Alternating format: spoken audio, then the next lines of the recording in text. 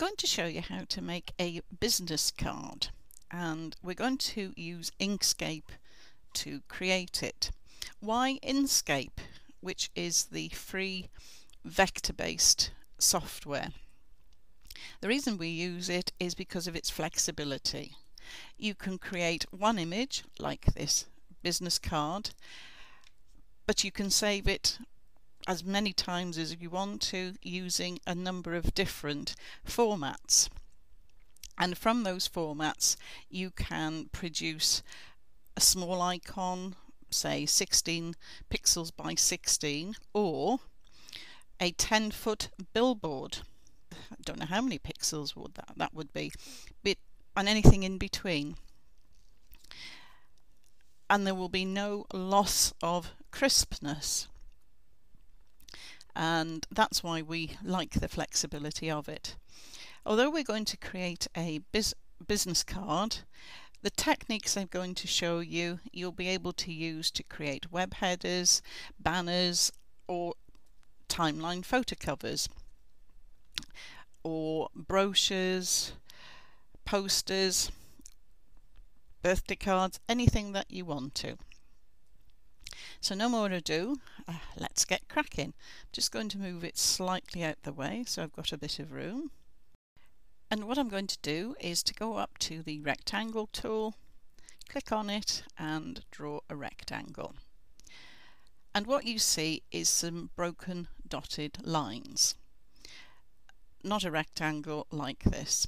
And the reason being is because Inkscape defaults to the previous colour used, and I used white probably to do the text here, and because of the white background you can't see it.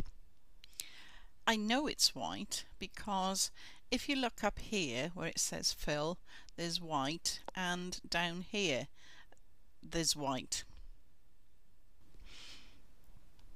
So let's give us a colour and you can see what I'm talking about. So I'm going to give it a peach colour. Now you have your rectangle, but I want around the corners like that. So I will click on the rectangle, and can you see this little dot here? If I click and pull it down, you can see that the corners are becoming rounded, and if you take it all the way down there it becomes an ellipse. But we just want it there, which makes it rather nice. Before we go any further, I want to draw your attention to this tool here. I click on it, it's the Select and Transfer Objects tool. This tool is one that you will probably use the most, because before you can do anything to an object you need to select it, and you know it's selected because you have the box around it and these handles. A number of uses for the tool. One in particular is to be able to move it, and if I do that, that's what you can see.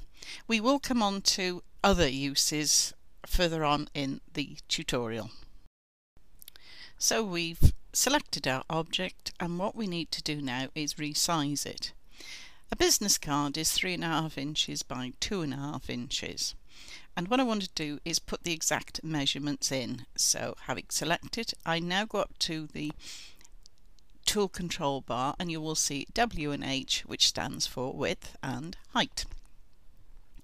And what I want to do is to put it into inches. Now if I click here you will see a range from millimeters, centimeters, feet, even meters, but we want in this instance inches, and I'm going to put in the W box 3.50 and press enter, and in the height box 2.0 and press enter. And if I click on it and drag it, you'll see it's going to be the same as this one here. Earlier on I mentioned about changing the colour, and that's what we're going to do now. Down the bottom you can see a palette of colours, and if we scroll you can see that there's various shades in different ranges.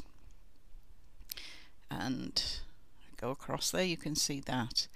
So that is one way of selecting colour. For example, you could have pink, you could have red, or you could have blue. Or there's a little arrow here which has got a drop down list. The one that's got the dot on it at the moment is the Inkscape default, which is this one, but there's a number: blues, golds, greys. Have fun by playing around with it. I'm going to click on the blue because that's what I want here, and I'm going to click, these are tiles, you can see them better here, but I'm just going to click on there, and that looks something like that. As Caroline pointed out, there is another way of choosing colour here, because as in most programs there's more than one way of doing it.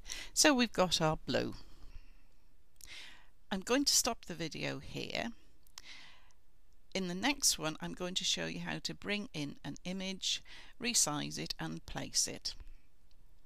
If you do have any questions or comments, pop over to our Facebook page, and the address is coming up at the bottom, or if you would like to email us at sisters@usefulgraphicdesigntutorials.com, and that's also on the bottom. So until the next video, bye bye for now.